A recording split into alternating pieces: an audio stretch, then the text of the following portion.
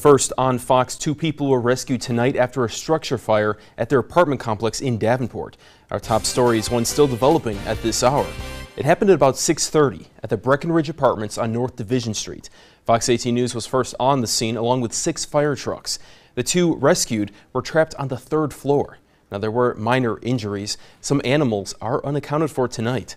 One resident tells Fox 18 News it was so bad he had to crawl out due to the smoke. Me and my girlfriend decided to go out the door. When I opened up the door, just a cloud of smoke. I mean, it was real thick and dark and black. So I ran back in and got her, grabbed her by her hand, and proceeded out the door. The smoke was so thick, we had to get down and pretty much crawl out. North Division Street is shut down at this hour and traffic being diverted. The cause of the fire still under investigation. The Red Cross is helping residents figure out a place to stay for the night, and we have viewer-submitted video of that fire on our website right now, ourquadcities.com.